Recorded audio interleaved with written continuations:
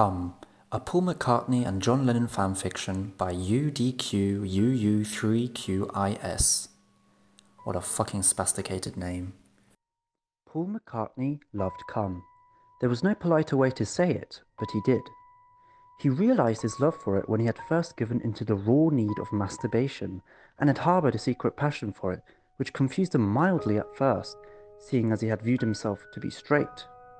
He could never forget the feel of his own semen as it spurted over his fingers for the first time, and coated his cock with a slick warmness that kept him hard for another wank, directly afterwards.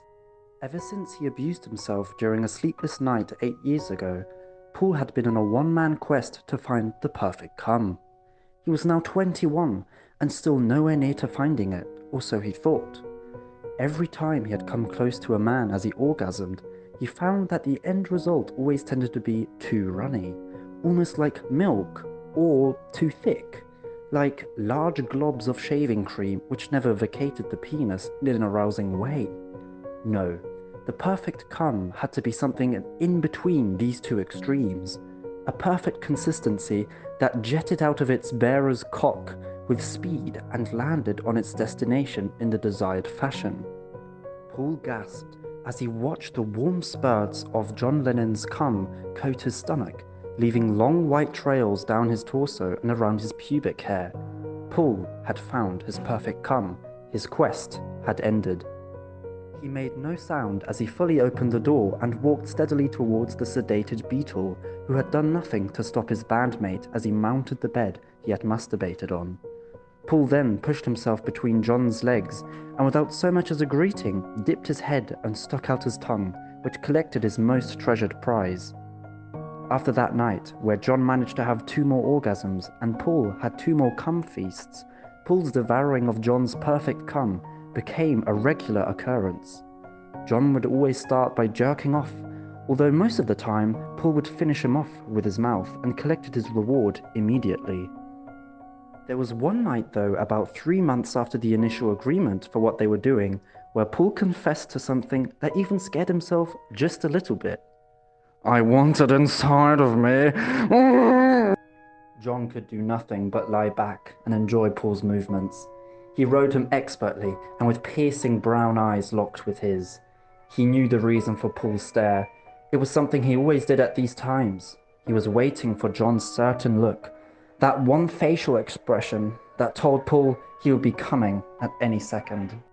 John blinked at his friend a few times stupidly and almost questioned Paul's motives before he realized what Paul was willing to do. He bit his lip and nodded as he saw Paul smile and mount him quickly.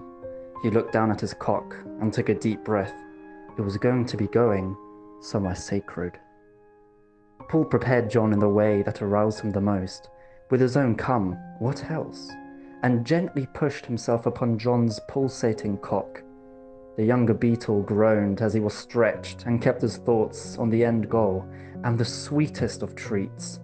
"Oh God," he said, as he could visualize and almost taste it, the goodness that he would unleash as soon as he moved.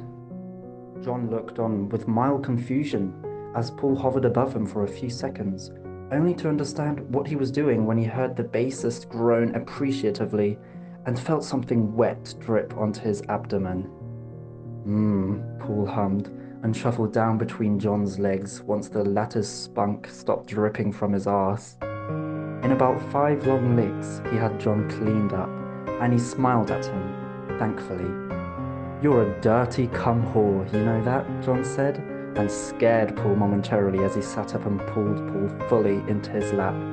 "But I love you for it," he added, and kissed his friend. He kept a firm hold on the back of Paul's head and moaned as he tasted himself on his eager tongue.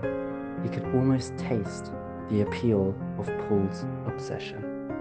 It annoyed John that they were so close, and yet Paul treated the event almost like a business transaction. He was riding John's cock for one purpose only, and it made John almost not want to come. He contemplated trying to hold back for a moment, but soon realized that it would be impossible. He'd come soon, and Paul would get what he wanted. If only he could get what he wanted too. The look was present on John's face, and Paul beamed as he impaled himself harder on his friend's cock.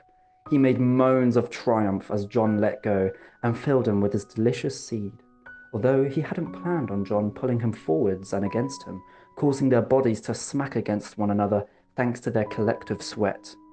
Paul was lost for a moment as he noticed something shine in John's eyes, but then he remembered what he was doing and lifted himself off his friend.